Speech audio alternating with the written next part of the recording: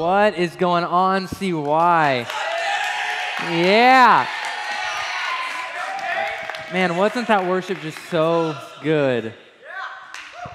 So, my name is Dayne. If you don't know me, I get the honor and privilege of getting to not only just work here, but serve here as well. And so, yeah, if you don't know me, my name's Dayne. I like to be outside. I like to ride mountain bikes and rock climb. And so this week, I had Monday off. And so I texted a bunch of my friends, and I'm like, guys, we got to do something. I have the day off. Let's go rock climb. So we all coordinate, and we show up at the gym, and it's all going great. And I'm not going to lie, I felt a little confident that day, okay?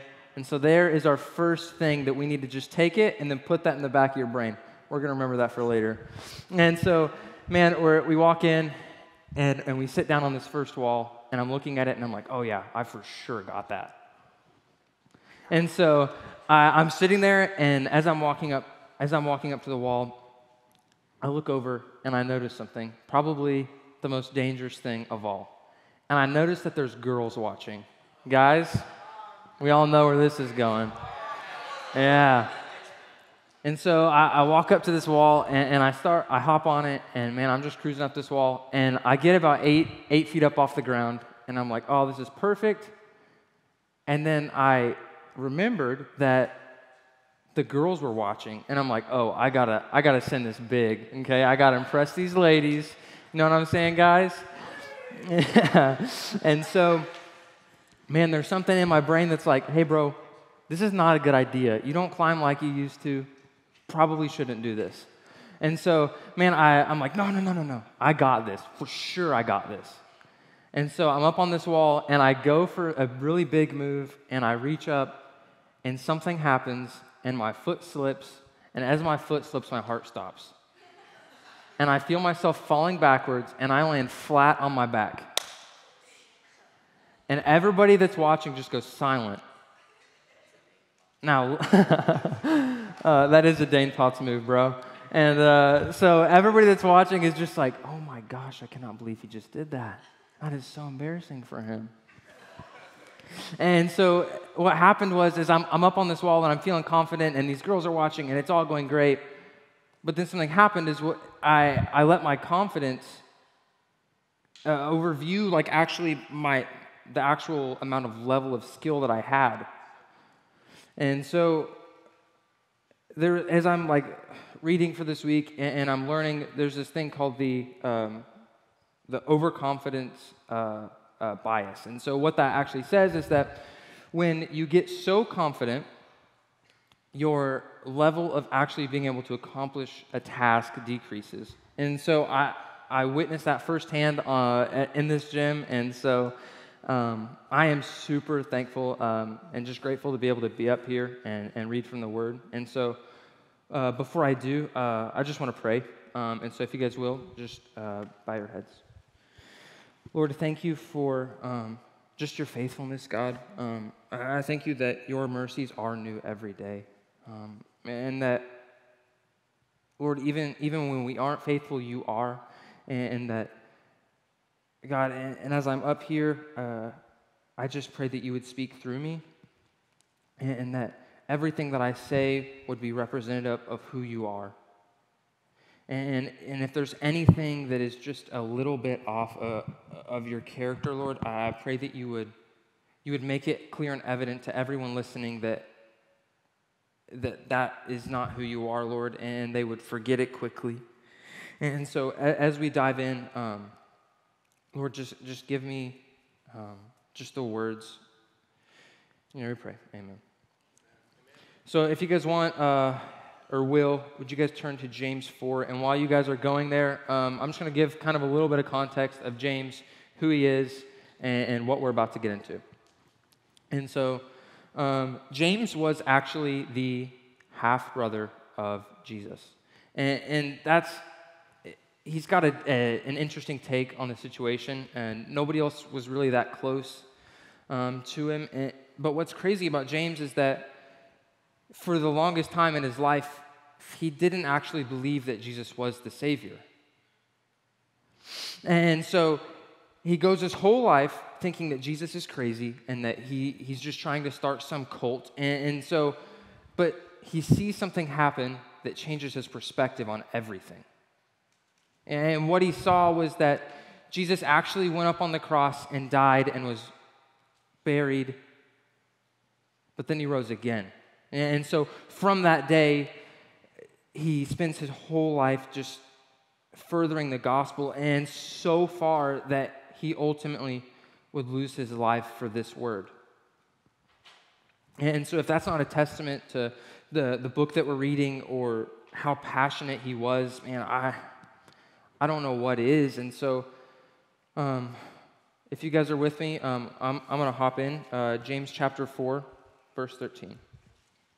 It says, "Look here, you who say, today or tomorrow, we are going to a certain town and will stay there a year. We will do business there and make profit. How do you know what your life will be like tomorrow? Your life is like the morning fog. It is here a little while, then it's gone. What you ought to say is, if the Lord wants us to, we will live and do this or that. Otherwise, you are boasting about your own pretentious plans, and such boasting is evil. Remember, it is a sin to know what you ought to do and then not do it." And so this week, Rance asked me to speak, and I was like, oh, for sure. Now, I probably should have looked at it before I said yes. And so I went home, and I'm talking to my mom, and I'm like, oh, Mom, I don't know where to go with this. What do I do? And I kid you not, she looks at me in the face, and she goes, oh, man, that's going to be tough for you. And I was like, whoa, hang on.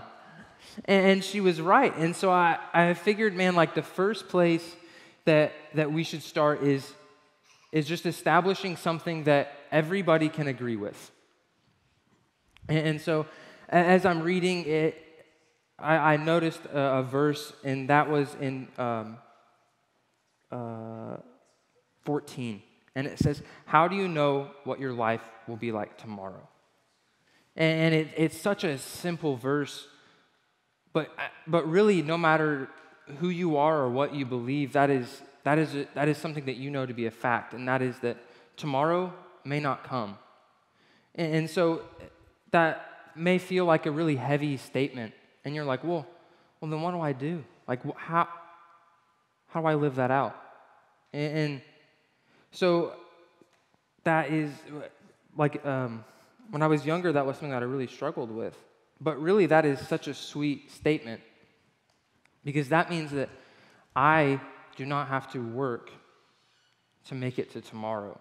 And I have hope and faith in Jesus that his plan is better. And so, man, I guess where I'm going is that, like, man, James was pretty straight to the point with most of his messages, and he gives us 4 warnings. And it like if you're reading the Blue Bible, it says warning about self-confidence. And so if he is warning you about something, usually a warning implies that it's something pretty big, right? If somebody comes to you and says, hey, this is bad, this is not good, this is a warning, you should stay as far away from this as you can. And that's exactly what he's doing. And so he says, man, like, if you try and plan out your life in accordance to just what you want, it's not going to happen, and it will ultimately fail. And so I went to the porch last night, and oddly enough, they were in the same book, but it was kind of rude because they didn't include my little passage, so I couldn't steal it all. Man,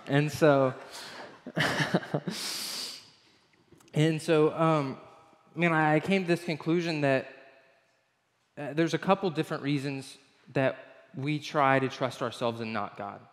And the first one is that we don't understand who God is. And so what that means is whether or not we have looked for his character or who he is, and we understand the power of him and how he knows everything. And the second one, which hit a little closer to home for me, was that we let our pride get in control of our lives. And we see this lens of what I want, and then we don't allow to see what God really wants for us. And so, man, I'm thinking, and we went to this conference last week, and one thing that hit me was just how much they show where they came from. And so, man, I was just thinking about where I came from, and so I figured, man, I would just kind of share with where Jesus has brought me. And so I grew up in a Christian home. My parents are actually here, so if you guys could give it up for them. Yeah. And so